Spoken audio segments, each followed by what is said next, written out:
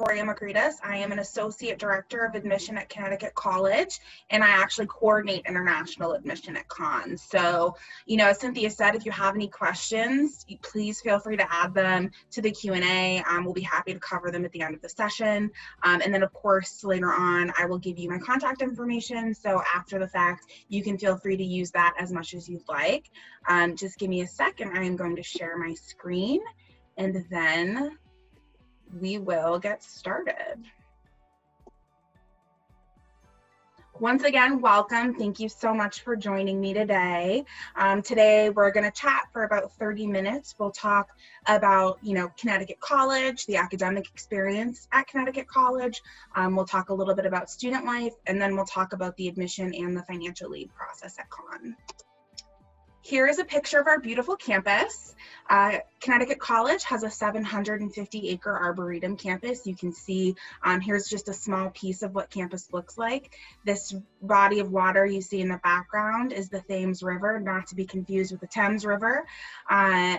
We really love our Arboretum campus because it allows students to have the opportunity to both recreate in, a wooded area. It's a really beautiful piece of land where students can go walking in, go hiking in, but it also provides students with academic opportunities. So, being on a river, there's different ecosystems, classes are taught in the Arboretum. It's really just a beautiful space for our students, staff, and faculty to have access to, both extracurricularly and within the classroom.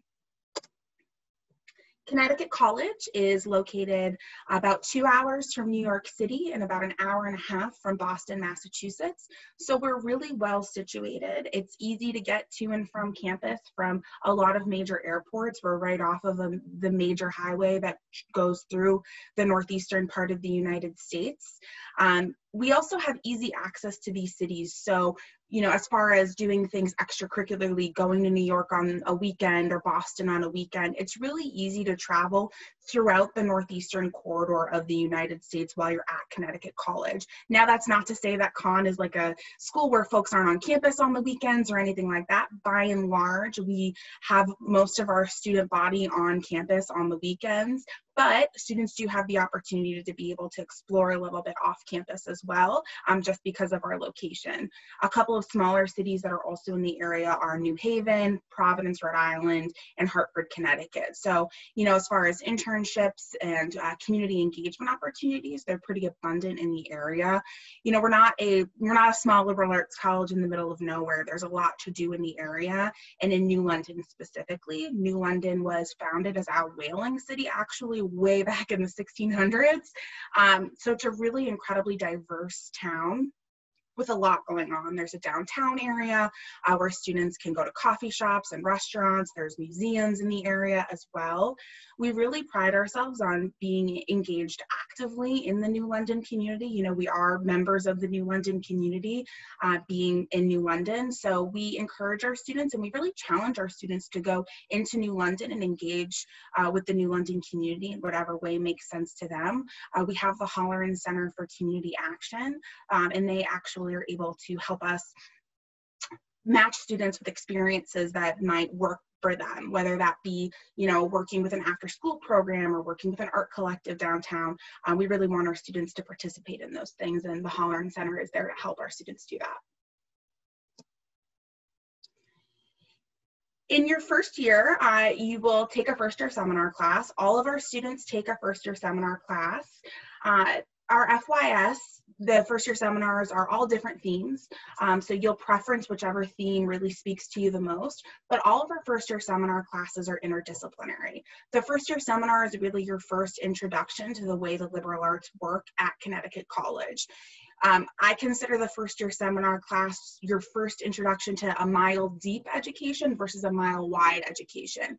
We'll expect you to dive deep into one specific subject area as opposed to learning a little bit over a wide subject area in your first-year seminar class. A couple of first-year seminars that have been taught over the last few years are From Holy Land to Disneyland. That first-year seminar studied pilgrimages and how pilgrimages have evolved throughout history. So not just, religious pilgrimages, but also cultural pilgrimages. In the United States, a lot of us consider Disneyland to be somewhat of a pilgrimage in your childhood. So you can see, that first year seminar studies not only religion, but also culture, sociology, anthropology. Another first year seminar class that I found really interesting was epidemics.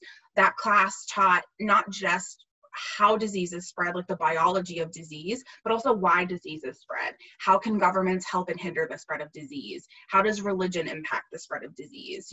So there's biology, there's anthropology, there's religion, and this is what we mean by interdisciplinary. We really mean studying a topic through the lens of different subject areas. No one subject exists in a vacuum, so we're really going to challenge you to be able to look through issues through the lens of these different subjects. One of the unique things about Connecticut College in our first year seminar class is that you are assigned a team of advisors in your first year. So you don't just get an academic advisor, you do get an academic advisor. That academic advisor is the faculty member who teaches your class. You also get a staff advisor. So your staff advisor is somebody like myself, someone who doesn't grade you, who offers a diverse perspective about the resources we have at Connecticut College, who's there to help you through your first year. You also get a career advisor. We'll talk a little bit more about career later, but we really value career at Connecticut College. And we start in your first year, which is pretty rare. You also get 2 student advisors. Those are 2 students who know the ropes. They've gone through their first year at Conn successfully, at least, and they're there to help you on a more peer-to-peer basis. We invite our first year students, and specifically our international students, to campus early. So you'll meet with your student advisors during orientation, and they're there to help you as an advising cohort. There's only 15 students in each of our first year seminar classes, so we really treat you as a cohort of students, and our hope is that you're able to do a lot of things together when you first come to campus to help to bond a little bit, because you're going to be in the classroom together for the whole first semester. I think that for international students, one of the most important things about the first year experience is that you have a lot of support. Specifically, international students, on top of this advising team, they also have access to a dean, Dean Patton, who is the Dean of International Students, and our International Student Association. So there's a lot of support for first year students, but then also specifically for international students on our campus. We talked about interdisciplinary education a little bit in the last slide. We also really want to focus on integrative education at Connecticut College. At a lot of places, you have experiences, a major, a minor, a career-related experience, extracurricular activities, but you don't necessarily do anything that combines them.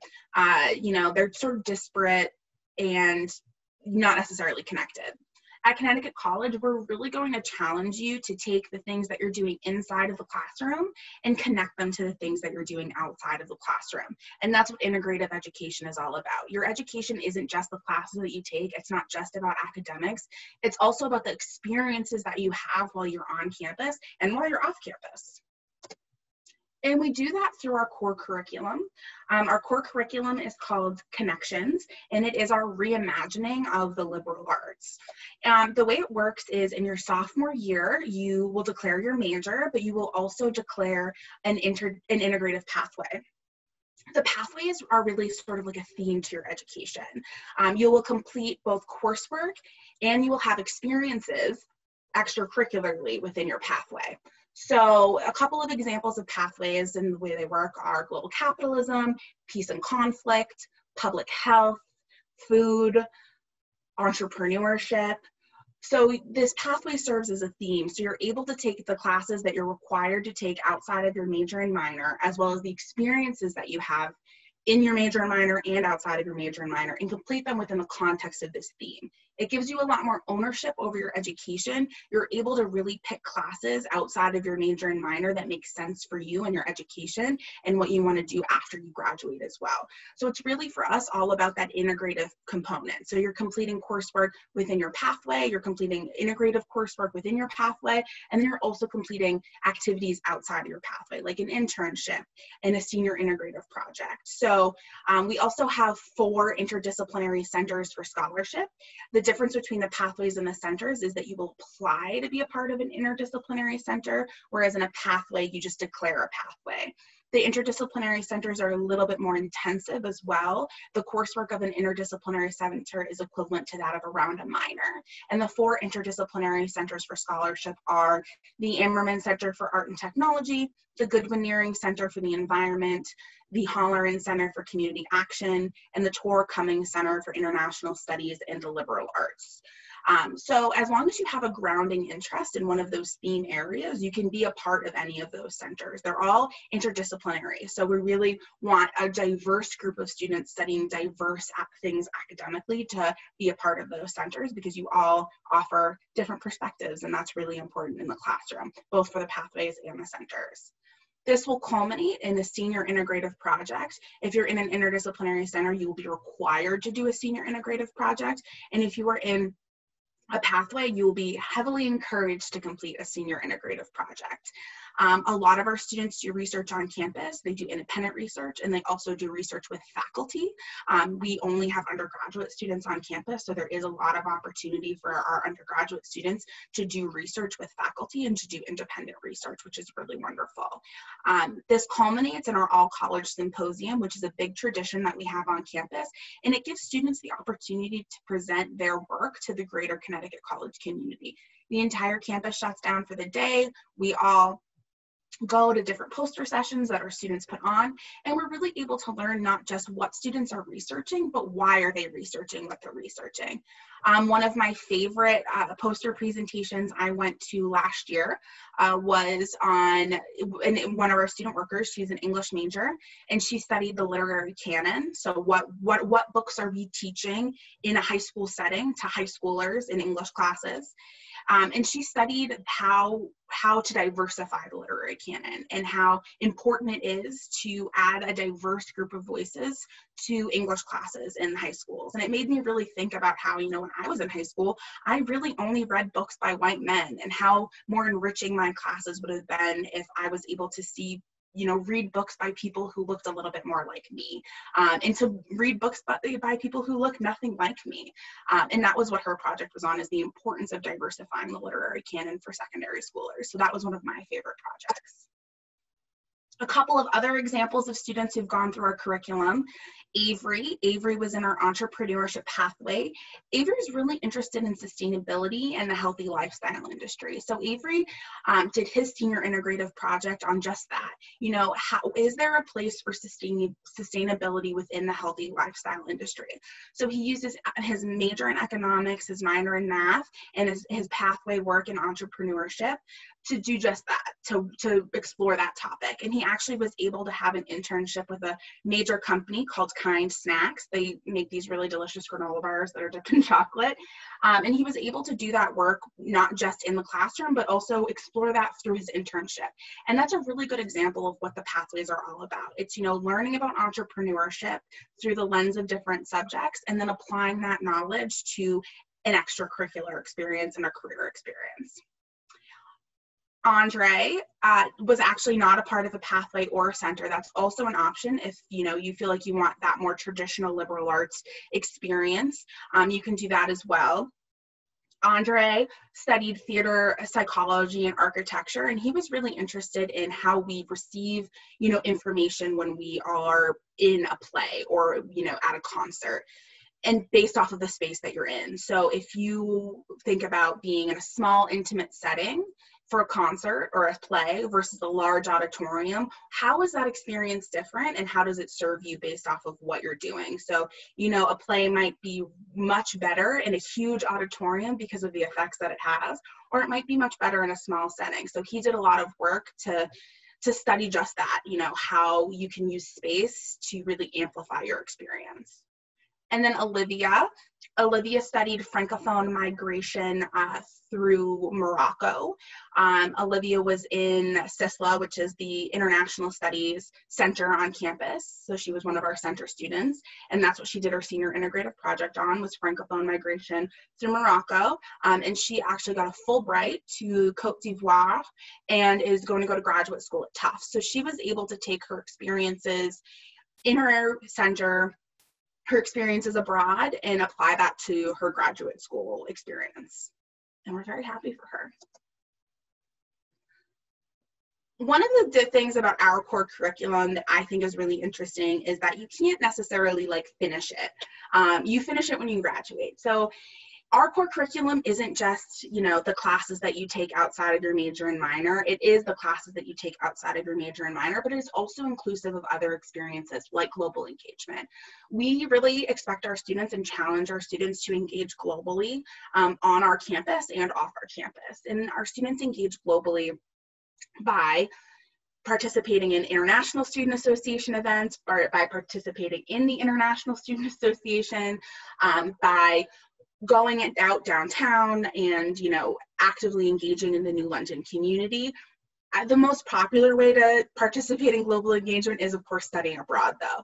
Over half of our students will study away at some point in time during their academic career for at least a semester. Our students go all over the place, but there are two ways you can study away at Conn.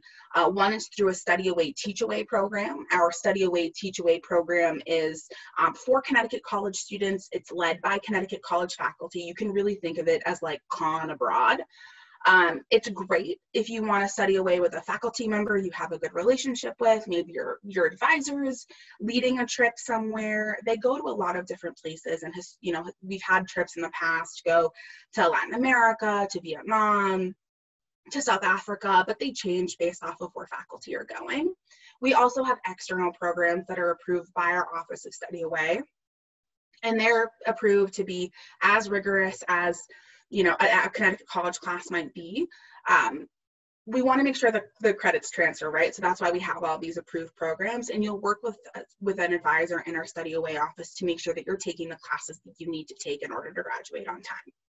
You sort of collect advisors as you go along at Connecticut College. I think that's like the common theme through this presentation, is we talk a lot about advising because we really want to give you the resources to be able to be successful. And I think that the advising model that we have is one of the strongest things about our liberal arts education. Career is also something that we talk about a lot during your academic experience at Connecticut College. We consider career to be a part of your academic experience and a part of our core curriculum. We have a 4-year career preparation plan that starts in your first year, like we talked about a little bit earlier. The hallmark of our career program is that as you go through our career preparation plan, you actually unlock funds to be able to complete a career-related experience. So your career-related experience might look different for you than it does for another student. It might be an internship, it might be doing research, it might be going to a conference. You'll work with your career advisor to make sure that you're using that funds in the best way for you. We have pre-professional advising as well, pre-professional being, you know, pre-med, pre-health, pre-business, pre-law. So we have an advising team in our career office that's able to help those students. I think an important note about our pre-med program is you don't just get a career advisor in pre-med, you also get an academic advisor in pre-med. So you sort of get the best of both worlds. You get somebody in the career office who's very well versed in the health professions, who's there to help you make sure you maximize your Connecticut college experience, but then you also get an academic advisor who's there to make sure that you're checking everything off, you're taking all of the classes that you would need. We have an employer relations team as well. Our employer relations team puts on programs throughout the year. The main thing that our employer relations team does is they foster relationships between Connecticut college students and companies that would like to hire Connecticut college students, whether that connection be through alumni, parents, or just somebody who's hired Conn grads before and really likes them, is common. We are actually I think next week, putting on a tech week. So there's going to be a whole week of panels from alumni and parents of students who work in the technology field. So that's really great. We're going to have folks who represent Amazon, Apple, yeah, a lot of different companies that are going to present to our students, which we're pretty excited about. And because we have such a robust career program, we actually have pretty good statistics. 97% of our students are employed or in graduate school within a year of graduation, and we are actually a top producer of Fulbrights. That number is pretty big when you consider the fact that we only have 1,900 students on our campus, so we're very proud of that. And then one thing I'll mention about the honor code and shared governance is, or about student life, is our honor code and shared governance. Our honor code is a document that all of our students have to sign upon matriculation. It basically says that you will live your life with integrity while you're on Connecticut College's campus and when you leave Connecticut College's campus. As a result of our honor code, we have an entirely pure judicial system. We call it honor council. There are 2 students voted on for each class year to honor council. The honor code is really a set of community guidelines that are based on mutual respect. It's the idea that you don't live your life in a vacuum. So by signing the honor code, you're agreeing that you are going to impact other people in our community in a positive way and not a negative way. Along with that comes a couple of perks. We have entirely self-scheduled and unproctored final exams. We trust our students to know themselves as learners and to schedule their own final exams. And then because you've signed the honor code, we really trust you to be academically honest and to take that exam in an unproctored round. It's a very self-selecting group of students that go to a place that has such a strong social honor code. And I really believe that it's very much reflected in our student body and in the faculty and staff as well. We oftentimes, look to the honor code when we're talking about students and what types of work we have our student workers do. The honor code is a great thing to be able to point to and say, well, they signed this document, so we're going to let them do X, Y, or Z. And then we also have shared governance. Shared governance is the idea that you as a student are an equal and important member of our campus community, just like a staff member is and just like a faculty member is. So we involve our students in pretty high level decision making at the college. We talked about our core curriculum a little bit earlier and all of the pathways. For every pathway that's created, there is a student on the curriculum committee for that pathway. We involve our students in hiring committees. There's a student who rotates through the budget committee, just like the Dean of Admission and Financial Aid rotates through the budget committee. Connecticut College is an incredibly student-centered place. I'm in meetings all the time where we talk about how, at the end of the day, we exist to serve students, and by involving students in the running of campus, I think we do that in the best way we can. So now for the thing that I do best, the application review process.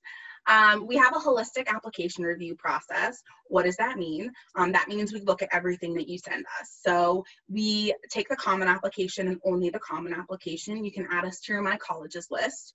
We will look at your academic record, so the classes you've taken, your national exams, the level of coursework you've taken, the type of curriculum you're in. Are you in an A-levels curriculum? Are you in an IB curriculum? We take all of that into consideration. What is available to you is what we will consider. We won't compare you to something that isn't available to you. So, if you can't take an IB curriculum at the school you're in, that's totally fine. I won't expect you to take a full IB curriculum then. We really will meet you where you're coming from in the application process as far as academics is concerned.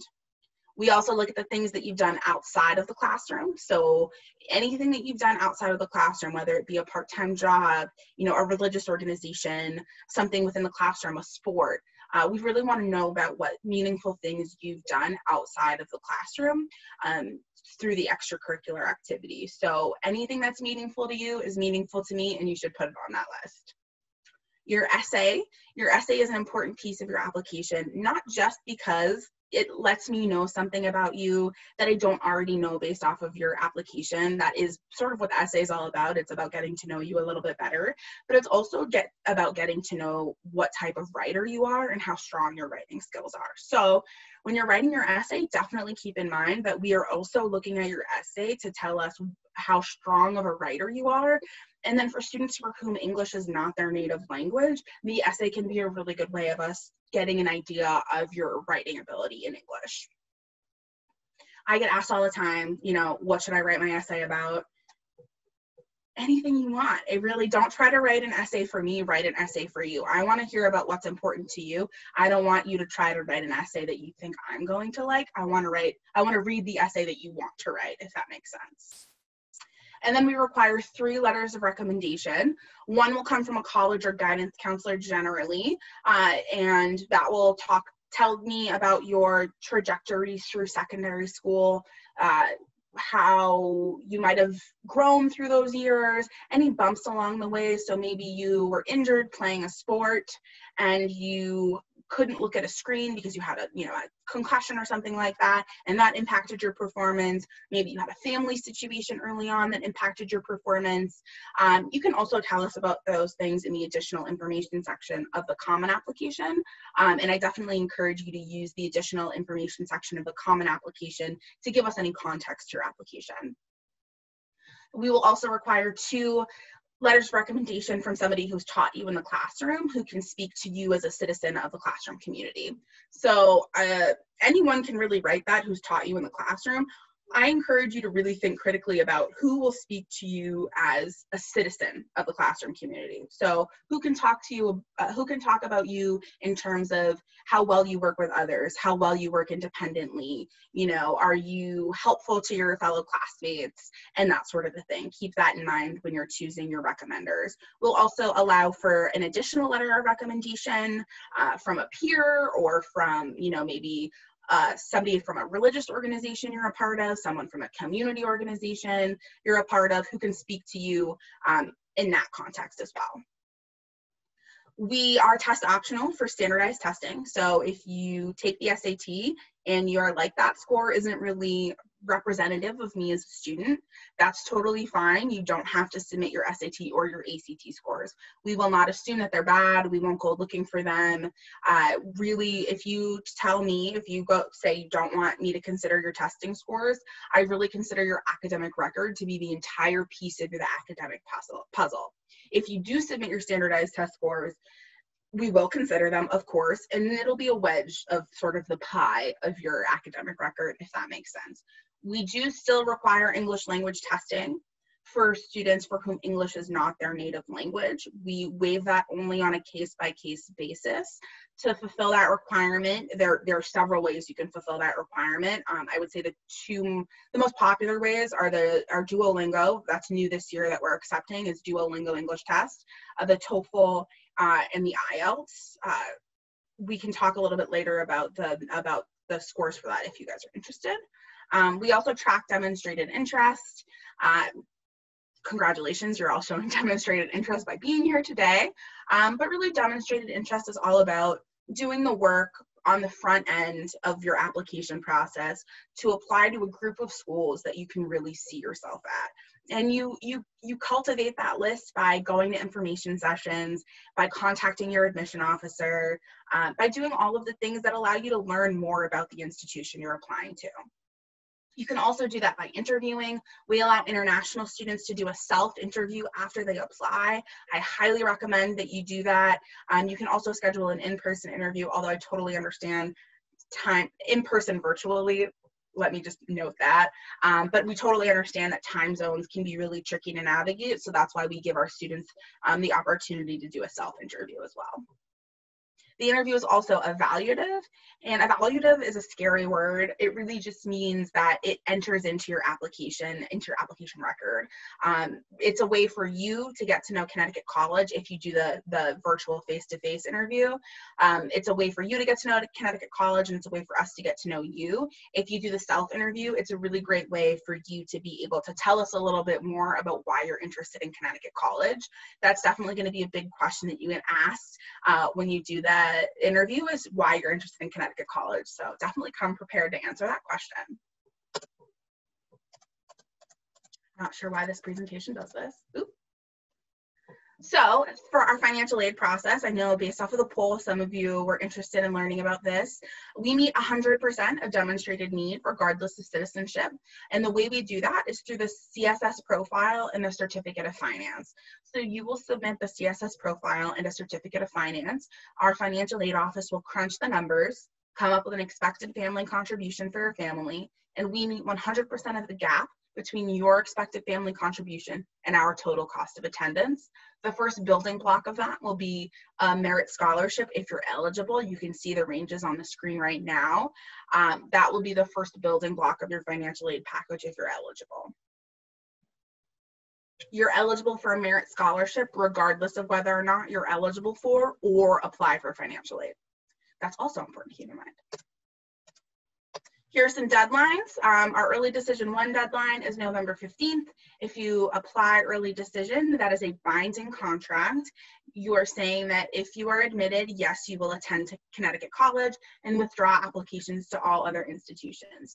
Early decision is for students who really love Conn. They've talked to an admission officer, they came to this info session, and they were like, oh wow, that was the best information session I've ever been to. They do all of that work on the front end to really be positive that this is the place they want to be. If early decision isn't a good fit for you, that's totally fine. We still have regular decision. That deadline is January 1st. If you just need a little bit of extra time, but you're still positive that you want to come to Connecticut College, we have 2 rounds of early decision. So if you apply November 15th, you'll find out by mid-December whether or not you're coming to Connecticut College. If you apply early decision 2, you'll find out by mid-February whether or not you're coming to Connecticut College. And if you apply regular decision, you will find out by the end of March whether or not you are admitted to Connecticut College. And that's what I have for you today. I will stop sharing my screen now and welcome Cynthia back. Thank you. Thanks, Vicki. That was terrific. And shall I put your contact info in, or will you do that later? Oh, I'll do it right now. Okay, good. Well, all right. So now is the time actually for Vicki to take your questions.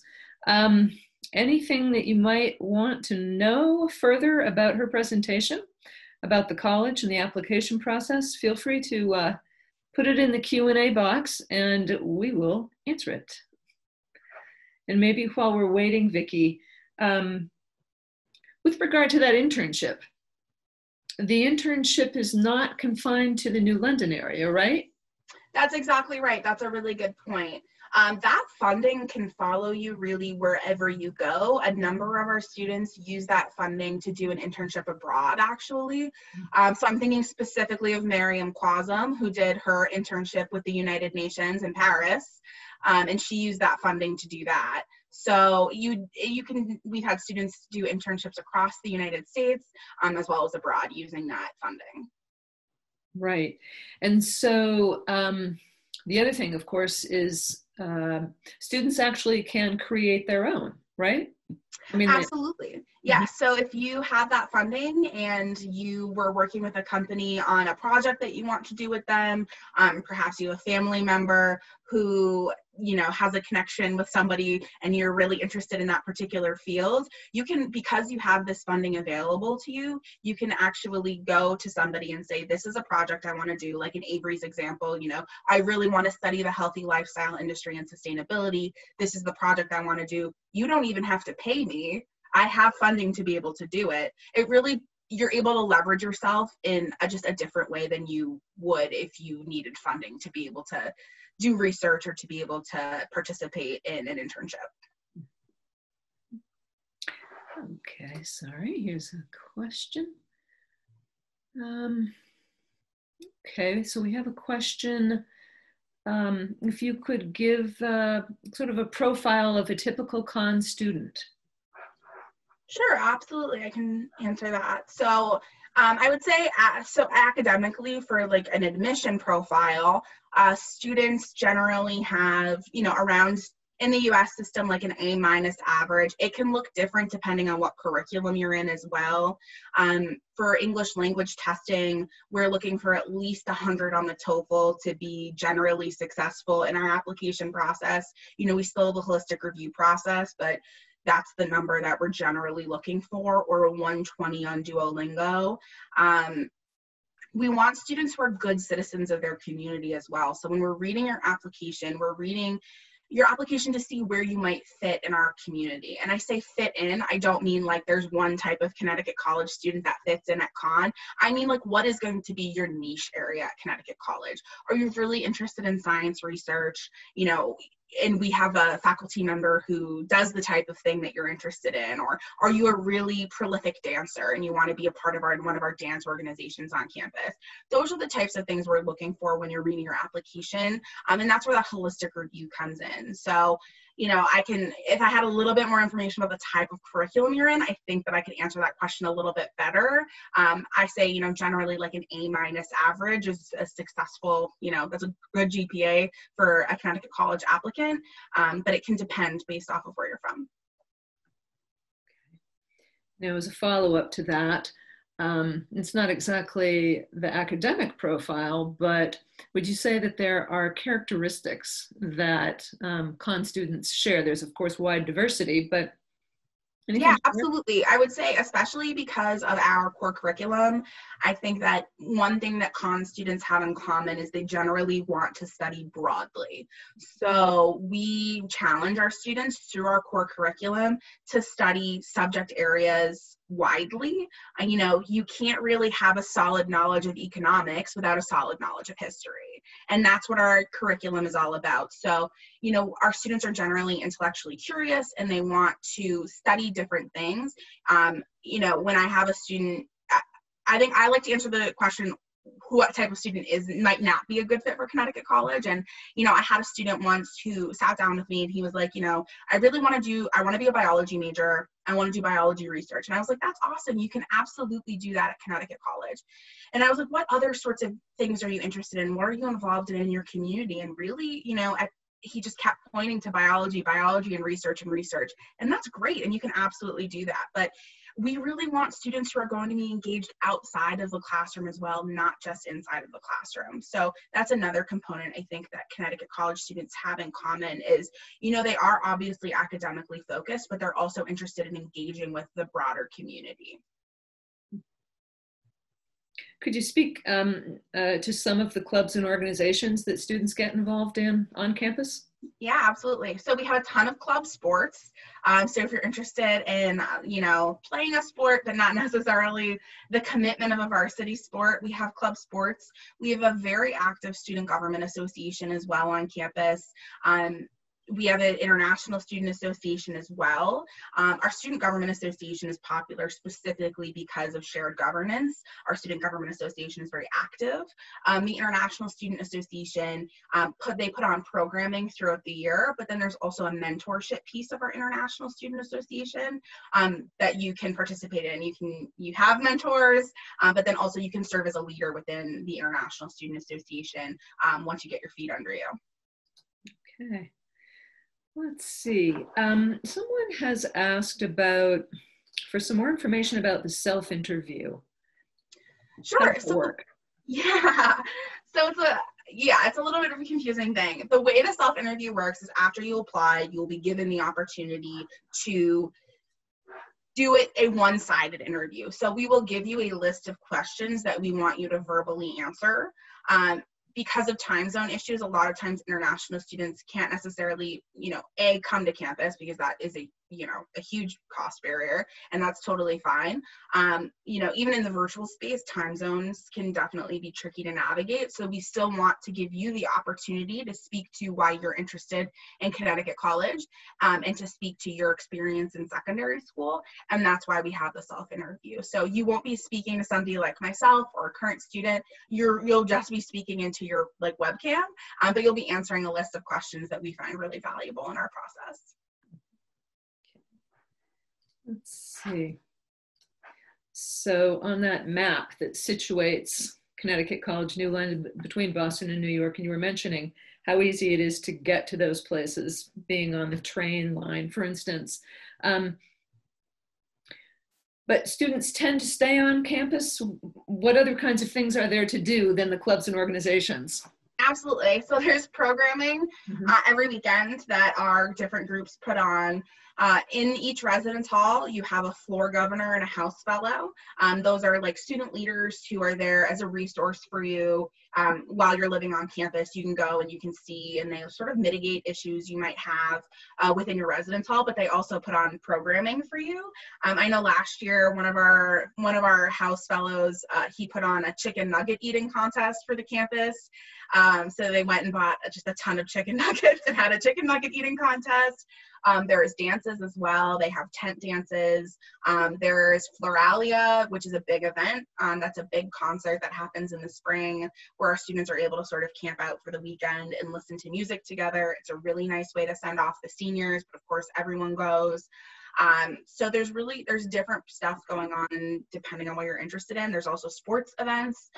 We're Division III. We're part of the NESCAC, the New England Small College Athletic Conference. So our athletic events are pretty well attended. The most attended athletic event is definitely, and Cynthia, correct me if I'm wrong, I would say it's definitely the Coast Guard Conn hockey game that happens. It's a huge tradition. There's a big line to get tickets. It's definitely one of our biggest attended events over the year. We also have a really robust art community. This is a place that still invests in the arts, which I'm really impressed with. We actually are in the middle of a $23 million renovation of our Performing Arts Center. So we're going to have a brand new theater that we're really excited about, an auditorium that really, if you remember AT and his research project on, the types of spaces that you go and you receive information in, this space is going to be beautiful and a really wonderful place to be able to go to dance shows and theater performances. It's going to be a little bit more intimate than the one we have now is. Our dance program is incredibly popular as well, so you can participate in dances or in the dance program, but then there's also, dance shows that you can go to. So our community is pretty diverse in terms of, the types of things we offer extracurricularly. So you're going to be able to have a lot of opportunities to see speakers and to see different types of dance shows and different types of theater performances while you're on campus instead of, leaving. Right. Now, I think earlier this week in the open house, you did a session with some students and professors from the Walter Commons. I did. And our international students often find that to be kind of a home away from home, right? Absolutely. So the Walter Commons is a physical space on campus where students are able to congregate and to do international things. And it's vague because there's a lot of things that go on in the Walter Commons. It's where our CISLA, the Tor Cummings Center for International Studies and Liberal Arts, is located. And it's also where there are a lot of offices like, for Study Away are. So it's a space for our students to be able to use. It's also a place where students can use technology to be able to interact globally. So there are sessions put on by students who are currently studying away to be able to talk to our current students about their experiences. So there's a lot that goes into the Walter Commons for our students to be able to use. Also, because it's an international space, it's really a comfortable place for our students to be able to congregate and meet and plan events that they're going to be putting on for the wider Connecticut college community, and to be able to use that technology. Mm-hmm. Okay. Is there anything that you would want to say about our international network of alumni? I did notice that one of our participants this morning is from Brazil, and I know we have some a recent alumnus there, but we have more than just one. And anyway, about that connectedness that continues. Yeah, Connecticut College is a small place, but we have a really wide network. Connecticut College students tend to congregate in places where young people congregate in the United States, but really they're all over the world. We really actively engage our alumni network and our young alumni network, especially for our students to be able to use to their advantage. So we have students all over the world. I'm thinking the former president of our International Student Association is from Brazil. And yes, that's who I'm thinking of. So as far as our alumni are concerned, they're really all over the world. And when we were talking about our career program earlier and we're talking about alumni, the folks who are on those panels are recent grads. So they're able to talk to you about their recent Connecticut college experience and how they were able to use their liberal arts experience to go out into the world and find a job that really works for them and is what they want to be doing. So I remember when I was in college and, we talked to alums who were like 30 years into their career. And, that's great and that's helpful. But I also want to hear from folks who've recently graduated and younger alums who have just gone through the process who might be able to counsel me as well. So that was sort of how I approached my career process. And I think it's helpful to have that wide network of alumni ranging in years so you can see what your career process might look like, you know, right after your senior year versus, you know, 30 years from after your senior year. Okay. Well, let's see. I don't think I see any more questions here. One more does occur to me, which is just purely informational, but you did mention the certification of finances. And I believe it's true that all international students must submit that, whether or not they're applying for financial aid. Is that right? Yes, absolutely. All students must submit a certificate of finance. Okay. Okay. Well, Vicki, is there anything else? Is there any further wisdom that you'd like to impart? Anything that occurs to you that you want to send folks away with? Yeah, I would say use me as a resource in the process. Don't hesitate to reach out. I know it's a really kind of a daunting process to apply internationally to schools, and I commend you for it. But as you navigate the process, please don't hesitate to reach out. I'm available via email. You have my email address in the contact box. Okay, great. Then the only other thing I guess that I would mention at this point is that for those of you who are interested in social justice issues, we do have a new event this year that is happening in another couple of weeks, and we would want to invite you to it. Actually, Vicki, would you want to tell them briefly about it? Yeah, absolutely. So it's a new program that we're offering this year for students to be able to participate in and have a dialogue around issues of social justice. I think that it's a great program, especially in light of the things that have been happening in the United States with the Black Lives Matter movement and our support of the Black Lives Matter movement. So we really want to open a dialogue on campus about social justice issues and how, you know, Connecticut College fits into the conversation of social justice. So Connecticut College is a very welcoming place, and I'm really excited that they're taking the initiative and offering programming around these big issues that we have, not just in the United States, but globally. And I think that a global perspective is a crucial part of that because, you know, it's an issue everywhere. It's an issue in a lot of places. So we definitely want to engage our international students in those conversations. Right. Thank you. So you're welcome to join us, all participants. And I think, you know, that really takes care of our presentation today. Vicki, thank you so much. That was so thorough. And students, be in touch with us if we can help you at all further. Oh, wait, there's one question that has appeared. Oh, just saying thanks. Oh, it's just really very nice. Thank you for your thanks. We appreciate it. And be in touch with us. And take good care, okay? Bye-bye. Bye, everyone.